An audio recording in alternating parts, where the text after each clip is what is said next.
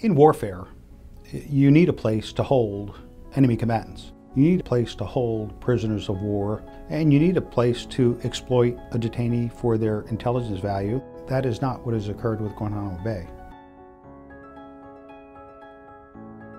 Guantanamo was a decision based on expediency. Even the most junior lawyer could look at it and say, this has problems in the future. The behavior in which we as Americans were demonstrating in relationship to retribution after 9/11, that sense of anger permeated throughout the entire military. As long as Guantanamo exists, it's used as a recruiting poster to bring individuals from all over the world to join the jihadists.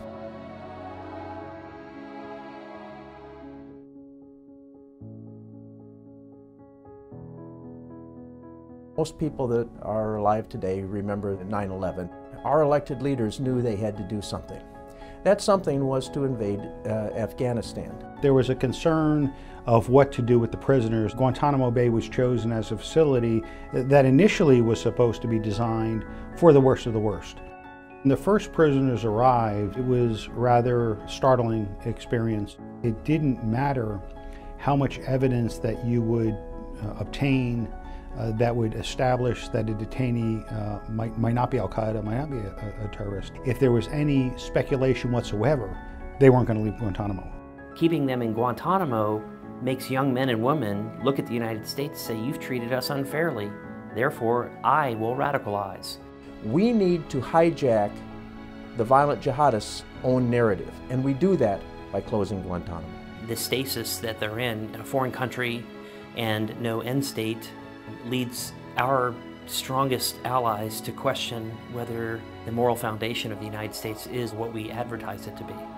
As we say that we are a nation of laws, as we say that we are a member of the international community that follows international laws to include the Geneva Conventions, and then we try to articulate that to our allies, the first thing they point to is Guantanamo. To put Guantanamo in a closet and close the door is the wrong answer.